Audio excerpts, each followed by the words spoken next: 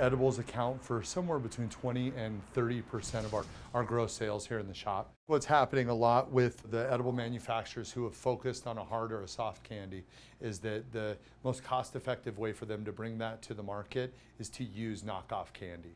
And so they'll buy it in bulk form, then they infuse it by using viscous hash oil. They spray that onto the candy, and once that candy dries, there's really no way to tell the difference between infused and candy that's not infused. The problem is that some of these products look so similar to candy that's been on the market that we've eaten as children that there's really no way for a child or a parent or anybody, even an expert in the field, to tell you whether or not a product is infused or not. Once you take something out of one of these packages, put it next to something that isn't infused, it's very difficult to tell the difference.